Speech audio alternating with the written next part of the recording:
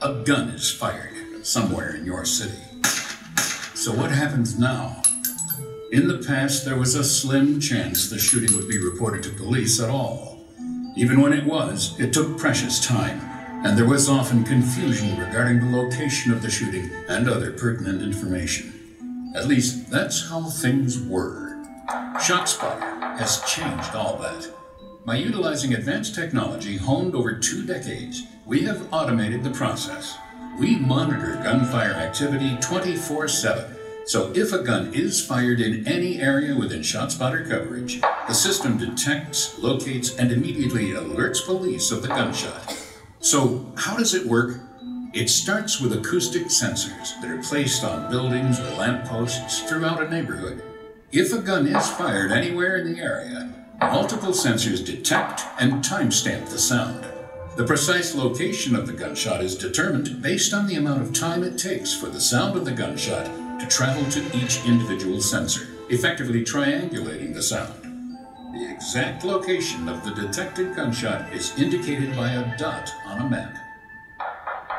Once an alert is generated, it is immediately sent to our IRC, or Incident Review Center, where trained acoustic experts then analyze each incident in mere seconds, determining if the sound is gunfire.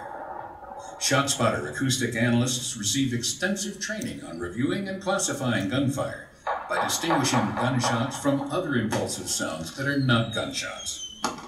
In addition, they are trained to append additional contextual information, such as multiple shooter alerts or full automatic weapons alerts, that can prove to be essential tactical intelligence for law enforcement agencies responding to these crimes. The entire transaction takes place in less than 60 seconds. With the real-time ShotSpotter alerts, police can immediately be dispatched to the scene. Utilizing the gunfire audio clip and tactical information, officers can approach an exact location quickly and safely to engage the shooter, interview witnesses, and collect key evidence at the crime scene. ShotSpotter's Respond app enables patrol officers to receive real-time alerts quickly and effectively in their patrol car, on MDTs, or on the go on their smartphones. The ShotSpotter alert system is used in more than 90 cities and is an invaluable tool to help make communities safer by responding to gunshot incidents faster, making it easy to find evidence and reducing risk for police officers. Pull up here.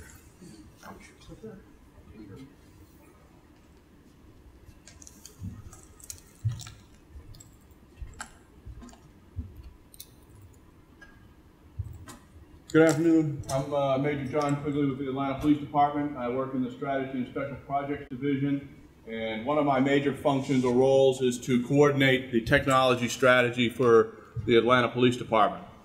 ShotSpotter, as you've just seen how it operates, was, we're fortunate that Georgia Power has stepped up to pilot this with us and has funded it for a year. We're also working with Georgia State University Criminal Justice Department for them to do an evaluation of how we deploy it and ultimately give us some third-party feedback on how effective it is and what things we might want to do in order to make it even better. So it's a one-year cost of about $250,000. Right now, because of the ransomware attack, we're kind of off of the one-year timeline, and ultimately, we may have to have that extended. It currently is deployed in a 5 square mile area downtown or down in the city of Atlanta. New York has 60 square miles, and I think Chicago is trying to input 100 square miles of ShotSpotter. The city of Atlanta is 140 square miles. So we only have a small piece, 5 square miles at this point in time. So one zone began responding to alerts effective the 13th of November, and really where we have it deployed, 4 zones intersect, or 4 different districts intersect, and ultimately we've got to bring those other 3 districts online. So what can it do? What's really different, as we said, is, hey, we know precisely where to go. We get alerted within 30 to 45 seconds. They said a minute, but they do it even faster than that. So it's information we've never had before. Most of the time it's vague. It's, hey, I heard shots behind my house, or I heard something down the street, and nobody knows, when it was, and those calls can frequently be delayed. Somebody's not calling in. It's not a high priority call when somebody isn't hit. So you're going out there, you're not finding something. In this way, we're able to get there swiftly and precisely. Okay, and this is our goals here, really to reduce violent crime. There's weapon discharges in this 5 square mile area, and I'll show you some of the data on that. Reduce the response time, recover more evidence, obviously identify illegal shooters, and increase arrests of those involved. Strengthen trust with the community, because we're responding and the community knows we're responding. Ultimately, we feel that they'll feel better about it, because sometimes when we go out there and they tell us they heard it behind us, we're driving around trying to find anything or see something, and you really don't know where to go, and they're not necessarily knowing that we're coming to that precise location. And then hopefully we'll get a little bit more help. You saw that the platform is available on MDTs and handheld devices. Not all our officers have city-issued phones. So, that's something we're trying to get to, is put a handheld device in every officer's hand, but that we're not quite there yet. So this is what it looks like. This is not the city of Atlanta. I didn't bring where ours was, but bottom line is it pops up a map and it shows you the area that you've got coverage in, outlined by the red boundary. And those little yellow balloons indicate how many shots were fired. And those are likely weapon discharges. If the balloon is pink, then it's a possible weapon discharge, But you can see that one of them had 7 and highlighted, or the one with the little circle down the bottom is the one that we're going to take a look at. It'll also pop up that, hey, this came up at the time, the beat area, and how many rounds it was. When you click on that little icon here on the side, you'll end up pulling up the next view. And you'll see, as they showed, the map, or a Google map of where on the ground the rounds are likely to be located. It's going to be right next to that building there, right, pretty much 20 feet, within 20 feet of that location. That circle is a 25-meter radius around the location you want to go on the ground to look for evidence. And ultimately, you want to knock on the doors, for the residents or people around that particular spot, and alert them and find out what they saw, that type of thing. And we have little door hangers that we can hang on the doors to let them know that we were out there if nobody was there, that they can give us information if they found that a round went through their house or something like that. So this is the kind of precise information we've never had before. Hey, we know exactly where to go on the ground because that's where the shots were fired. Okay, and that's very unique. So then you can click on it and it will give you a Google view of what it looked like on the ground at that particular spot, the most recent Google view. So if you're not familiar with it, you'd know where you're headed. And again, that can be helpful. So last week in the city of Atlanta, we had 24 ShotSpotter alerts and 23 911 calls. That's pretty good, where we get 96% 911 calls on weapon discharges in the area.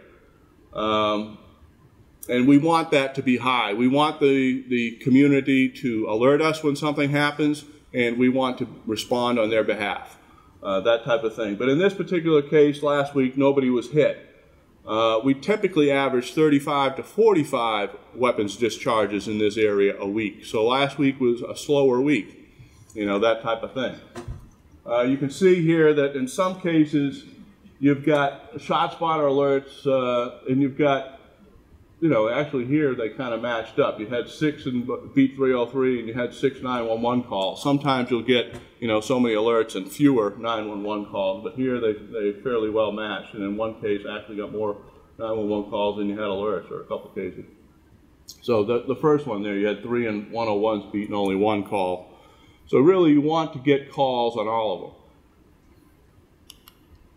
And you can see that in the past few months, You know, we had 195 ShotSpotter alerts in September, went down in October down to 156, climbed back up to 161 in November.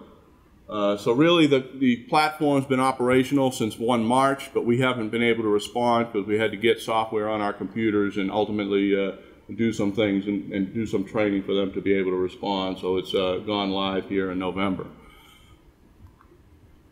It requires multiple sensors to hear it in order for it to triangulate, and there's times where the system will not alert based on, you know, maybe the indoor or being inside a vehicle, the weapon going off, and sometimes environmental factors. It can be wind, it can be rain, you know, different things will diffuse the sound of the weapon going off and not reach the sensors clearly enough for them to get an accurate reading on it.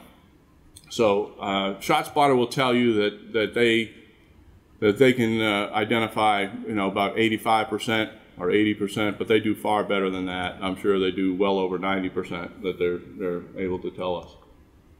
So again, why ShotSpotter? For all the reasons that I mentioned that were our goals. You know, we want to reduce violent crime and illegal gunfire in that area. We want to reduce it and ultimately put those that are discharging weapons in jail. You know, there's not a reason to do it. It's really kind of strange. You know, if I go back, you see that the orange are multiple rounds going off. The blue indicates single, and this second line is 100. You can't see the scale very well on that slide, but 100 is the second line up. So there's quite a few where there's multiple rounds, and then the gray area is where it's possible gunfire, those pink ones that I told you that will show up from time to time. But why they discharge single rounds, whether they're testing the weapon, whether it's somebody saying I'm home or saying I'm leaving, that type of thing, we don't know why they just, you know, fire off a round here and there. But the thing is, we want to stop it, you know, that type of thing. Questions? Anybody have any questions on it?